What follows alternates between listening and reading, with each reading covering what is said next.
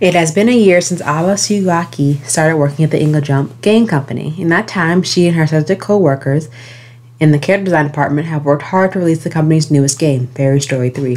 With their latest title now complete, a new project must begin, starting with a contest to decide the character design for the upcoming game. Through hard work, dedication, and some guidance from the previous character design, Ko Yagami, Aba wins the contest and begins her new role as lead character designer. However, her new job is not an easy one.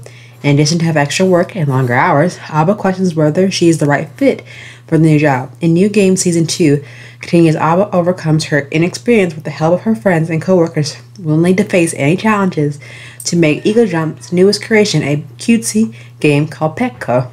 This anime has about 12 episodes. It premiered July 11, 2017 to September 26, 2017. Based out of a 4-panel manga series, its theme is comedy, slice of life, and game. Each episode is 20 minutes per episode and rated PG-13. Now let's get started into the review. We're back with another anime review, and today we're doing the anime review of the second season of New Game. Now, talking about from New Game from first season, second season, I feel like there was a major improvement with the storyline.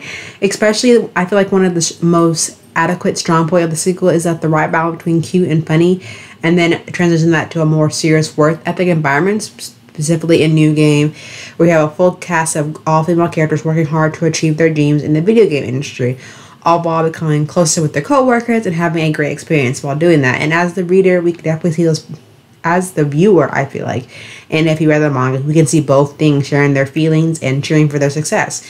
Now, talking about the characters, I love everyone in New Game, especially how I like how New Game specifically balances all the characters with their given screen time, and also mixing the other supporting cast as well, because I feel like no matter who you pick in New Game versus from season 1 to now to season 2, you'll have a fan favorite. And I think the sequel also introduces like 2 new characters to the cast of the forms of Momiji and Narumi, 2 close friends who add new dynamics and new experience and personality to the group of the ever-growing cast, such as Aba and her best friend Nini, respectively. I think also what I like about it is the pastel, colorful vibe that it gives with the animation and the art style, including the background. I also love the intro and the outro, both from season 1 and season 2. It just plays so well with the new ever-growing environment of new season 2 for New Game, and I feel like the sequel, has that new feeling of ambition and new growth. And I think the anime just did just that. I feel like also when you're watching New Game, you're kind of seeing the ins and outs of the video game industry, like how they do character design, debugging, picking characters. And it might be a little bit different, from a mixed culture of females and males in a video game industry versus this is the all-male industry. And I feel like all the characters have their own type of growth and development. Their particular character from season 1 who you'll be introduced to, and if you know, then you know the growth I'm talking about. She makes big strides of trying to, get out of her comfort zone, and along with the boss, Yagami Ko, she was one of my favorites, and she did a massive 360 improvement from how she was in season 1. The art style is very good. Like, I love the art style. I love the environment. I love the music. And I feel like, overall, I can't wait to see if they ever did want to maybe in the future progress to a season 3.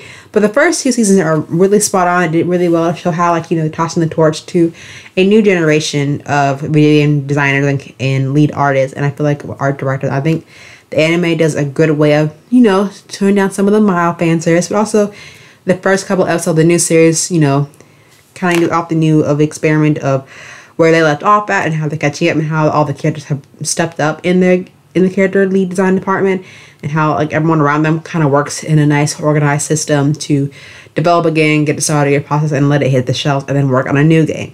That's kind of like how the process with any anime or any video game, any type of industry.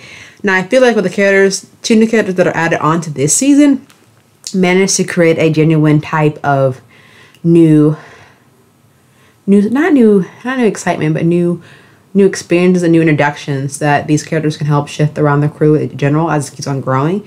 And I feel like they're having the returning cast go through some changes and adding more to the mix. I feel like also it just helps people, especially the characters, overcome things that they're struggling with. For example, one character, Himufu, she's put in charge of the team, and she has to get over fear of talking to people because she's never really talk to anyone. She's always talked to them through the chat, or she says other talks for her.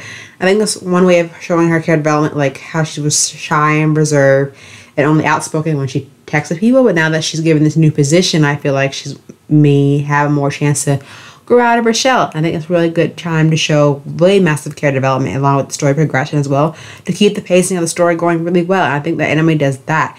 And overall, I feel like in New Game second season, how it should be, how it progresses and how it keeps the same form but changes enough to where it feels like you're not watching the first season all over again.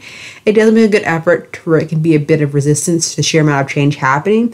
But with the first season, it became, mediocre, but I definitely enjoyed the new season of New Game 2. And I think overall, when you watch the second season at first, it's still feel like a little bit of self-containment, but in a good way.